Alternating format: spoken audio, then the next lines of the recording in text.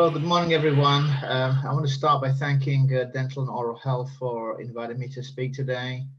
I'm here in Texas, USA. It's just gone 9 o'clock in the morning. And so I'm going to talk a little bit about oropharyngeal airway changes in adults following biomimetic oral appliance therapy. And so the real kind of condition that we are treating is obstructive sleep apnea. And we're going to use a biomimetic approach, which is a relatively new technique. And so we'll go through some of those changes today. I'm based in the US, and my affiliation is with Vivos Therapeutics. I'm the founder and the chief medical officer.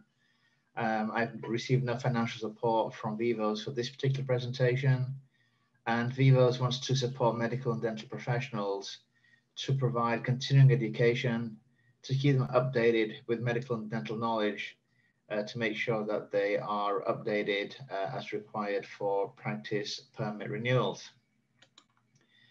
The content of my talk today is very briefly mentioned in my new book, which is Pneumopedics and Craniofacial Epigenetics, on the right-hand side here on my screen. This was published just about a few weeks ago. And so many of the topics I'll talk about are covered in that book, and also my previous book, which was the Epigenetic Orthodontic book. So in terms of sleep apnea, the question people often ask is, do I snore? And as far as the dental profession is concerned, the second question we would ask clinically is, do I need a device for mandibular advancement? Well, if you look at this bulldog from the side view, from the profile, you can see that it's prognathic. The mandible is already protruded. And so we have to ask the question, in patients who are class 3 with the class 3 malocclusion, would we use mandibular advancement devices even for those patients if they have a diagnosis of mild or moderate sleep apnea?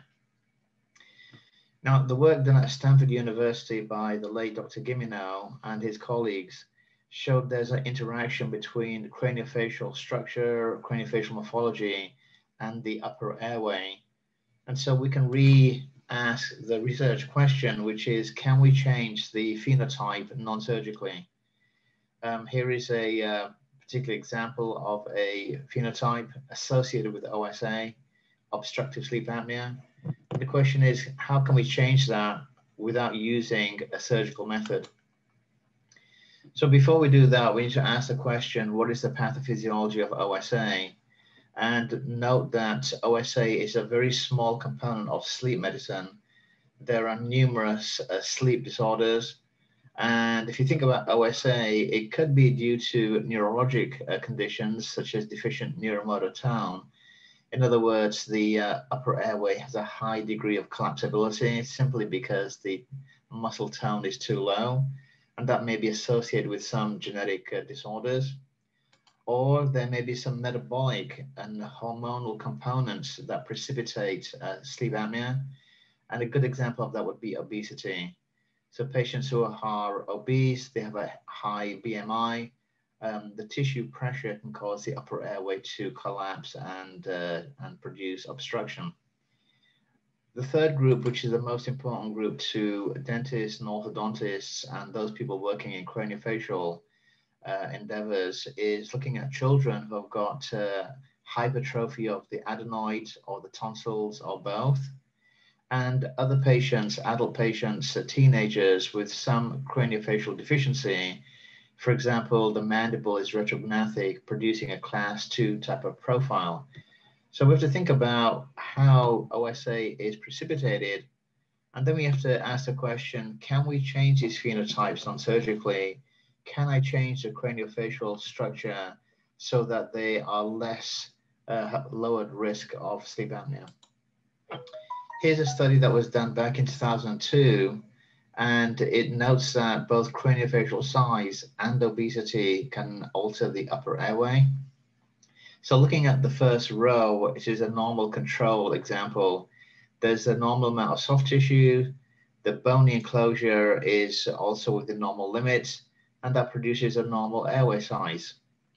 In the middle row here, here's a patient with a high BMI who has a clinical diagnosis of obesity. There is excess soft tissue. The bony architecture is within normal limits, but the tissue effect and the tissue pressure here is causing airway collapse. You can see it, that the airway is much smaller because of this excess tissue is putting pressure on the airway.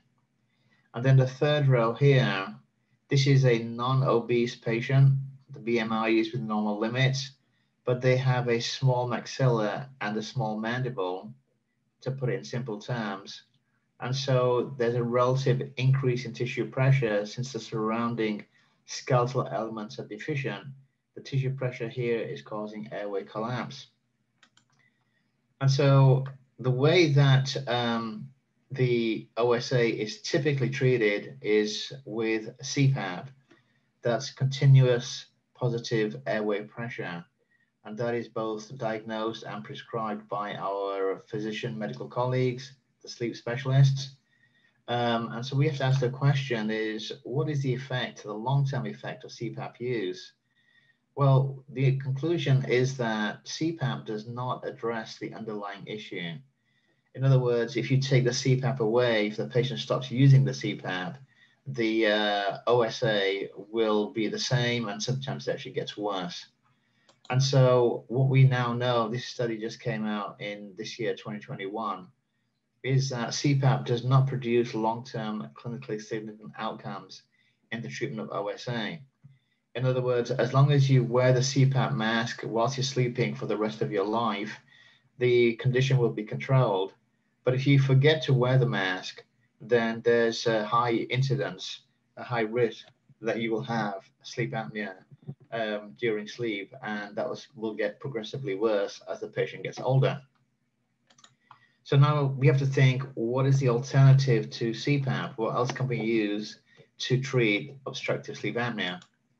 And so one of the options that the dental profession came up with is mandibular advancement devices, MAD, mandibular advancement devices. And what these devices do, as the name suggests, is they reposition the mandible forwards, they protrude the mandible in an effort to keep the airway open. And that seems like, not a bad idea. In the emergency situation, it's a good line of treatment.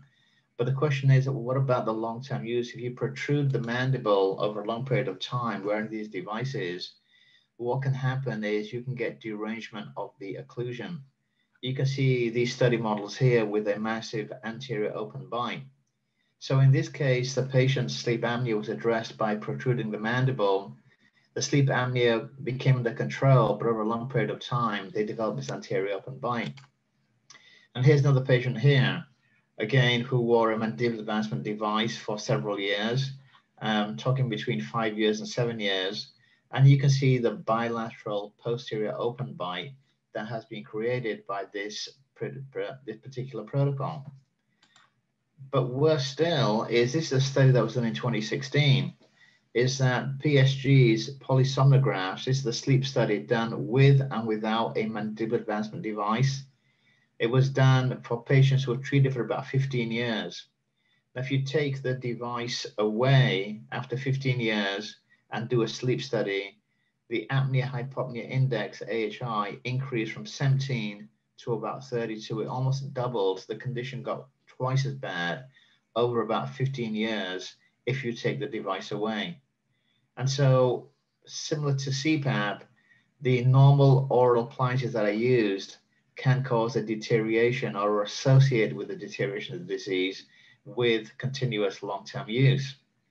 So now the question is, biomimetic oral appliance therapy, what is so different about this protocol compared to mandibular advancement devices? Well, in a nutshell, biomimetic oral appliance therapy is aimed at remodeling the upper airway and by providing treatment protocols that address the underlying etiology of the craniofacial signs and symptoms associated with sleep disordered breathing, SDB, and OSA, obstructive sleep apnea. So biomimetics is a big field of endeavor of research. We're mimicking the body. the way the body grows, the way the body develops. That is what we are trying to mimic with oral appliance therapy. We are not simply protruding the mandible. And by taking this approach, what we're suggesting is you can actually remodel the upper airway. Now we know that remodeling occurs in many conditions such as asthma, COPD, bronchitis, etc. And so the question is, can we use this protocol to actually improve the airway in patients with sleep apnea? You know, I discussed the idea of airway remodeling with the late Dr. Gimino.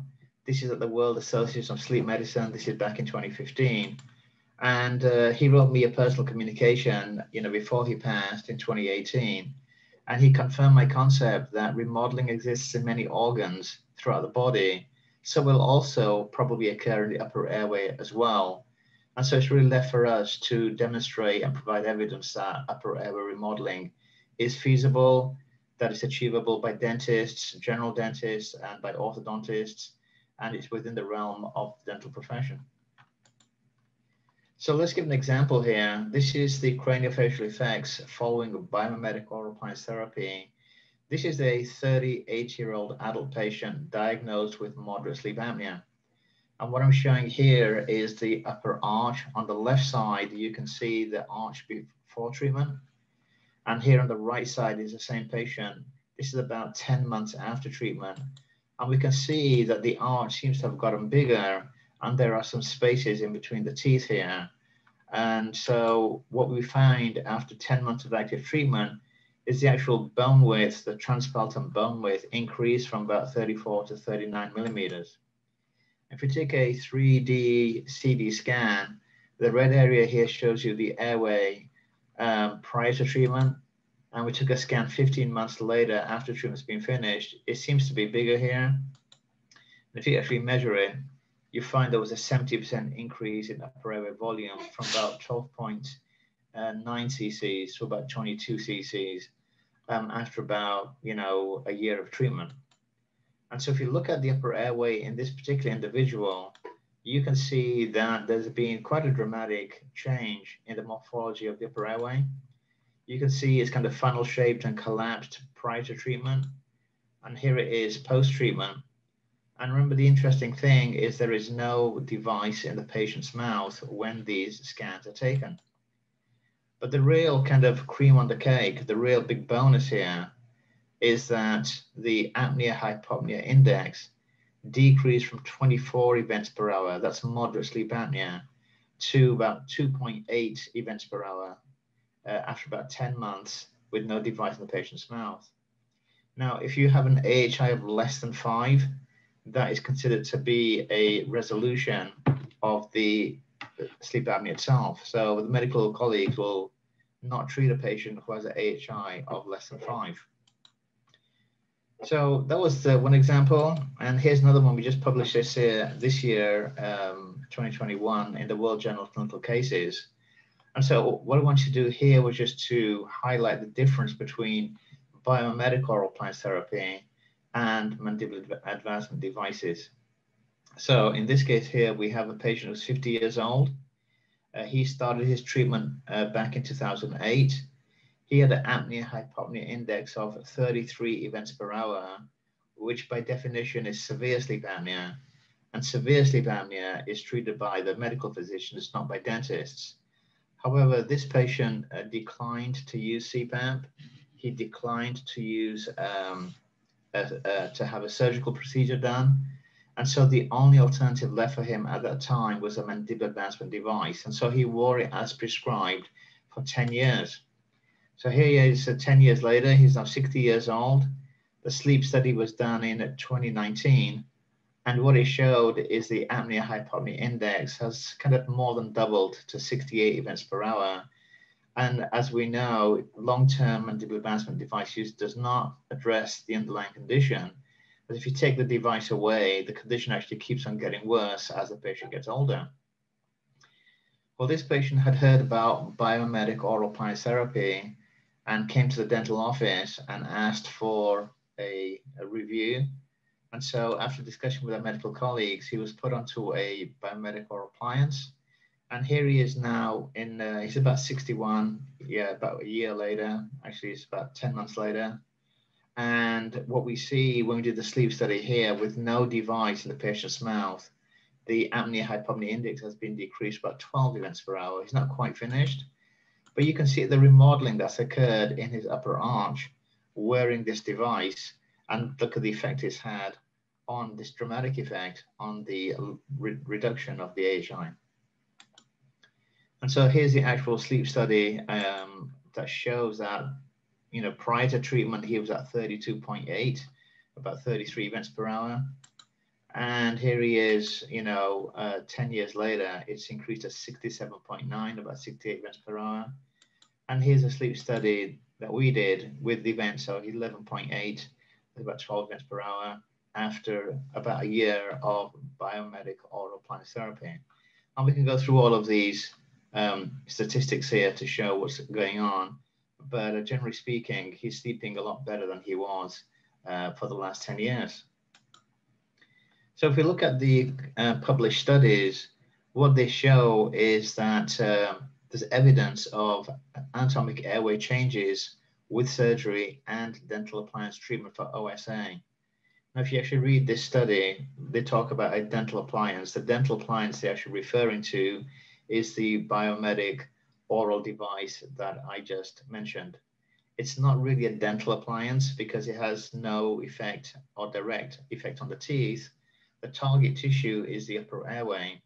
And so we prefer to call it a biomedic oral appliance. So if we look at some of these other examples, here's a 3D cone beam scan. It's been superimposed to show changes in the upper airway. And before treatment, we measured the transpalatal bone width. It's about 31 millimeters. And then post-treatment, you can see it's been increased to about 35.5 millimeters. So the airway here, the upper arch actually got wider in this adult patient. And then if you look from the profile view, this is the same patient. Prior to treatment, behind the palate, the retropalatal distance was about 2 millimeters. And behind the tongue, the retroglossal distance was about 5 millimeters. And that has been increased from 2.2 to 4.7 post-treatment, and from 5 millimeters to 8 millimeters post-treatment. And if you look at the scan very carefully, you can see the profile of the mandible here. And the mandible has actually moved forwards. But remember, no mandibular advancement device was used here. This was a biomedic oral appliance, one predominantly in the upper arch. It remodels the upper arch, allows the mandible to move forwards, and remodels the airway at the same time. So the question is, what is the effect on the lower airway in adult patients? So here's the study. We're going to test the hypothesis that the oropharyngeal airway can be enhanced in adults, and it's going to be done non-surgically without CPAP, so that breathing and sleeping might be enhanced for these patients.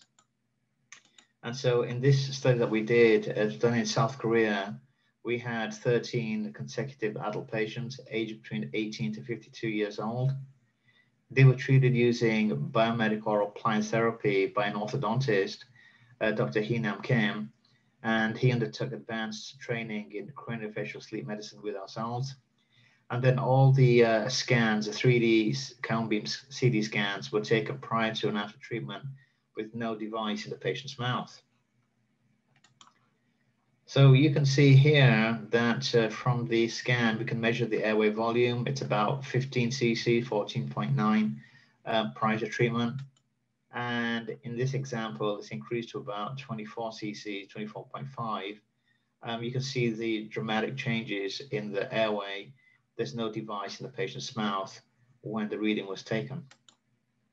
And so what are the results on the craniofacial and lower airway parameters in this study? The treatment time was about 16 months.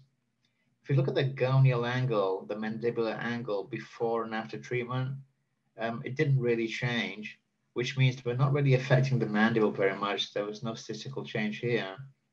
And if we measure the angle of the lower incisors in terms of the inclination, again, no change. So what this is telling us is that we didn't really affect the mandible, and we didn't really affect the teeth very much. But if you look at the anterior posterior retroglossal distance, the distance behind the tongue, That increased statistically from 12.8 to 13.5 millimeters on average.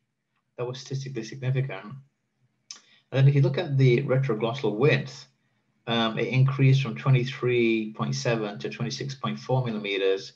It actually marginally failed to reach statistical significance in this study. And if you measure the retroglossal area, that's the surface area of the airway behind the tongue, it increased dramatically from 273 to about 351 millimeters squared. Now, these are important findings because according to the medical literature, an anatomically narrow airway or a highly collapsible airway is the main cause of sleep apnea. And so what we are doing is we are widening and enlarging the actual airway. And that's probably related to airway remodeling. And if that's the case, we can probably prevent or reduce the severity of sleep apnea. I actually did a review of airway remodeling in the medical literature. And what you find is that there are several conditions: asthma, COPD, which is chronic obstructive pulmonary disease, emphysema, bronchitis, etc., including, nasal allergies and rhinitis. You'll find that there is airway remodeling in many of those conditions.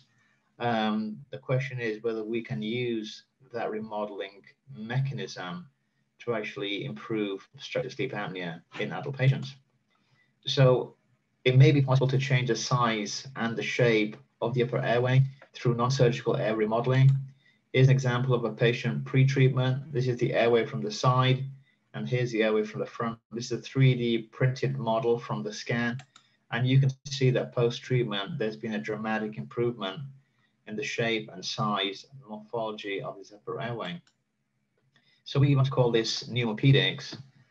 So we've got orthodontics, which is moving teeth, and orthopedics, which is remodeling bone, and pneumopedics, which is remodeling the upper airway. And this is done on a non-surgical basis. Here's another example just to illustrate actually what happens with the airway. You get these kind of changes in shape and size, and therefore functionality of the upper airway is maintained during sleep to prevent collapse and prevent the sleep apnea from occurring. So in conclusion, biomedical oral appliance therapy appears to be able to improve the lower oropharyngeal airway parameters in Korean adults, and it may represent an alternative choice to mandibular advancement devices, but additional studies are needed to show the effect on sleep itself.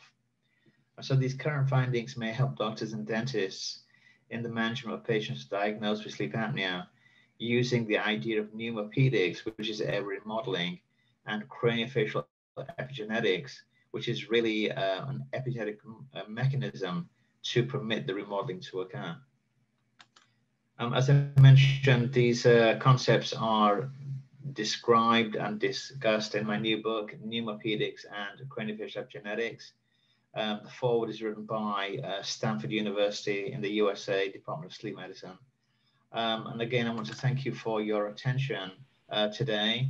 And if there are any questions, I will try to address them. Thank you so much.